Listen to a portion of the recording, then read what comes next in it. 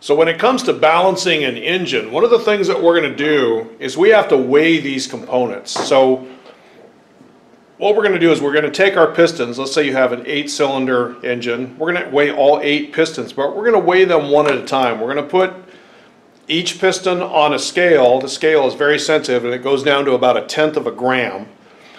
Then we're going to take the next piston, we're going to take that one off, and we're going to put the next piston on there, and we're going to weigh all 8 pistons. We're going to take our lightest piston out of the bunch, and we're going to put the lightest piston on there, and then we're going to zero out our scale, and that's going to be our standard.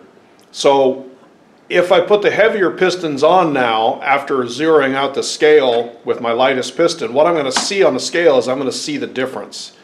At that point, then we need to take our pistons that are heavier and we need to shave some material off of them.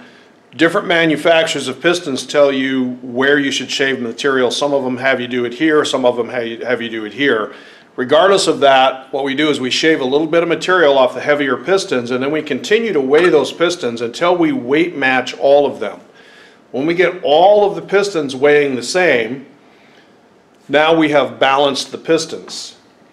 This is part of piston preparation. Another thing we do is we're going to weigh our connecting rods as well. Now we have 2 types of motions. We have reciprocating motion at the top here and rotational motion down here.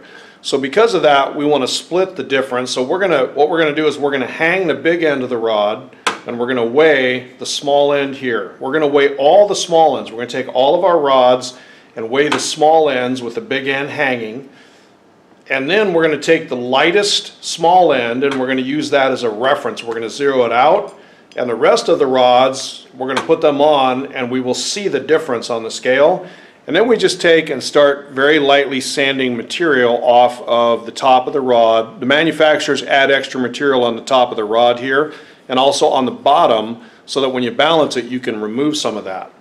Once you get all of the small ends weighing the same, now we have balanced the small end. Then you're going to flip the rod around, you're going to hang the small end, and we're going to lay the big end on the scale, and we're going to do the same thing. We're going to find the lightest big end, zero the scale, and then we're going to put the rest of our rods on here, and we will see how much heavier they are, and then we simply just start sanding the balance pad area here until we get all of the small and big ends weighing the same down to within about 1/10 of a gram.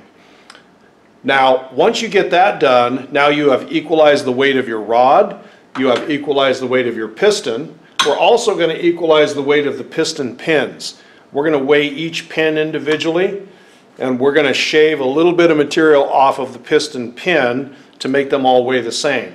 Now that we have all of these weighing the same, we're going to add our pin, our piston, our connecting rod. We're also going to put our rings on there that are going to go with that piston, and since the rod bearings are going to ride in the rotating assembly here, we're also going to add the rod bearings that are going to go in there to that.